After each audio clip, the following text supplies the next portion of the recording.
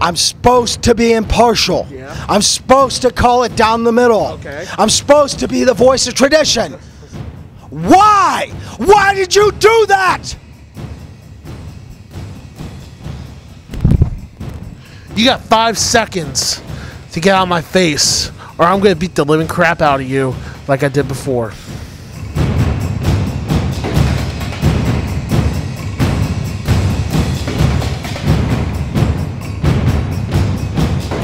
Why did I do that? Why did I pick the winner? You see, I'm a judge for the biggest title in professional wrestling, the National Wrestling Alliance World Heavyweight Championship. I picked the right man to win. Adam Pearce won that match fair and square. Stro, I'll admit, you won 45 minutes with the World Heavyweight Champion. I don't know how your old broken down body was able to do it, but you did. I'll give you credit to that. But everybody once says I screwed you. Where I come from, Maestro, the National Wrestling Alliance was built on honor and tradition, not old washed up has-beens like you.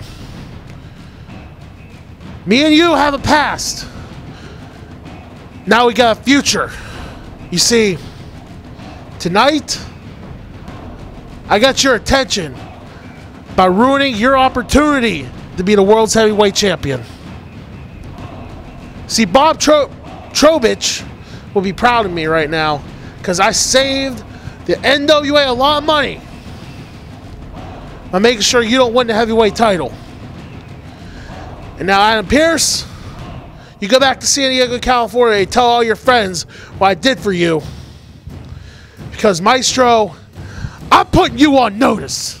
I want that NWA Mountain State heavyweight title.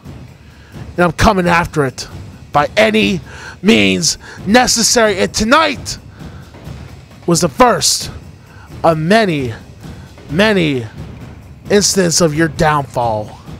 Because I'm going to put you in retirement once and for all. Because Bulldozer crushes all.